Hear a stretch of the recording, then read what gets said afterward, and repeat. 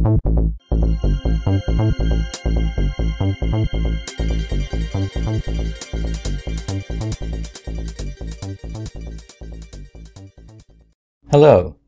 In this video, I'll discuss how we count mailboxes in Hosted CanIt and why it requires a bit of preparation to get an accurate count. First, let's review how Hosted CanIt works. Hosted CanIt sits between the internet and your back-end mail server. It takes all your email in, filters it, and passes filtered mail out to your back-end server via SMTP. This means that all we can see is SMTP traffic, and all we can count are email addresses. Now, suppose mail comes in for two recipients, robert@example.com and bob@example.com. Your back-end server may know that those two addresses are really aliases for the same user, but Hosted CanIt has no way to know that. It can't assume that Robert and Bob refer to the same person, so it counts them as two separate addresses. On the other hand, suppose mail comes in for a single recipient, penguinfans@example.com. If your back-end mail server expands that out to a 30,000 member mailing list, we only see just the one address, though we of course would be happy to accommodate if you wanted to count it as 30,000. So how do we reconcile the count of email addresses with the count of actual mailboxes? The answer is, give Hosted CanIt more information than just the addresses. In other words, give Hosted CanIt a way to discover aliases.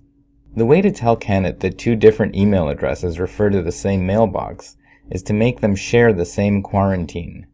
In our system, each quarantine is called a stream. For example, bob@example.com and robert@example.com might both go into the bob@example.com stream. If you set this up for all of your aliases, then we can count streams instead of email addresses, which makes for a more accurate reflection of the number of mailboxes. The conversion of an email address into a stream is called streaming. There are a few different ways to do streaming, but the two most popular are as-is and LDAP. With as-is streaming, the stream created and used for each email address is the same as the email address itself. In other words, one stream per email address. In our example, bob@example.com and robert@example.com would go into two separate streams, each of whose names is the same as the email address. The other common method is to let CanIt talk to a directory like Active Directory or any LDAP system. We'll talk about that option in a minute or so. First, let's talk some more about as-is. If as-is streaming mostly works for you, and you don't want to link to a directory, you need to tell CanIt about aliases. You can enter explicit address-to-stream mappings to force email addresses into specific streams.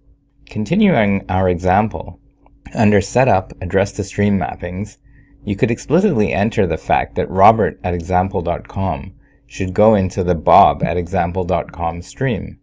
If your user base is relatively small and stable, and there are not too many aliases, this is a perfectly viable way to tell Hosted CanIt about aliases.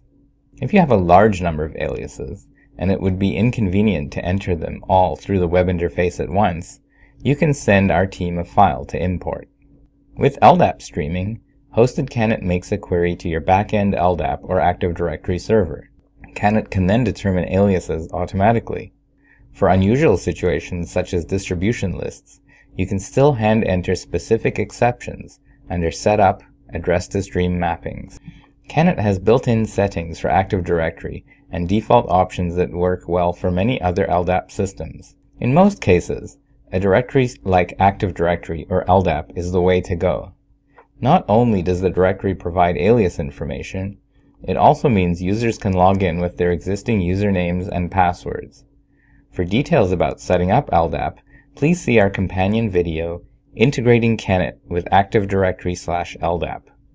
I should mention one other mechanism for dealing with aliases. The streaming techniques mentioned so far cause the aliases to share the same quarantine, but don't actually rewrite recipient addresses. For example, if you put Margaret@example.com and Peg@example.com into a single stream Peg@example.com, the recipient addresses are still preserved when the email emerges from CanIt. Mail addressed to Margaret emerges from CanIt still addressed to Margaret. Similarly, mail addressed to Peg remains addressed to Peg. In the Setup menu, you will find not only address to streams mapping, but also an aliases option. What's the difference? The difference is that address to streams mapping will cause the alias addresses to share the same quarantine as the primary address, but the email will be delivered unaltered. In particular, the recipient address is not altered. If you make the mapping in the aliases section instead, then the email to margaret@example.com will not only share the same stream as peg@example.com, but the email's recipient address will actually be changed to peg@example.com as well. So to summarize, out of the box, the only information Hosted CanIt has is a count of the email addresses being filtered. You can tell CanIt about aliases in the following ways. 1. Integrate with a directory like Active Directory or any other LDAP system. This lets CanIt figure out aliases automatically and also lets users log into the web interface with their normal credentials, so it's extra convenient and it's future-friendly. As you add new users and aliases to your directory, CanIt learns about them without you having to update anything. 2.